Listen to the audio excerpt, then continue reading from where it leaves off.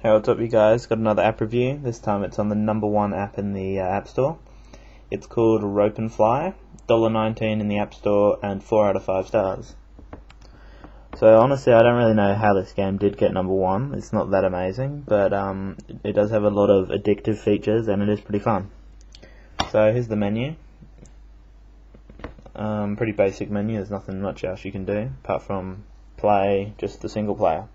But I also do think there is leaderboards, I'm pretty sure anyway.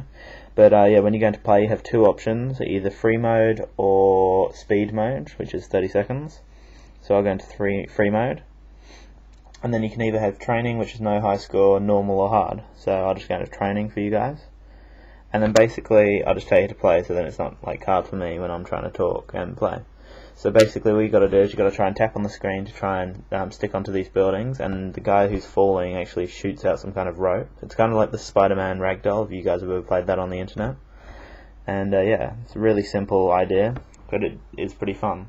And also if you watch at the bottom when I do like fall to the ground, it has got a nice animation, like the guy falls into like loads of pieces, which is pretty cool.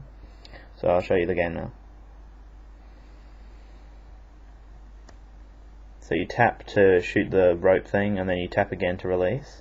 And basically you're just trying to get to the, I don't know if there's an end of the course, or just basically just keep going. Oh no, I think free mode is just keep going until you crash really, and then it goes on the leaderboards.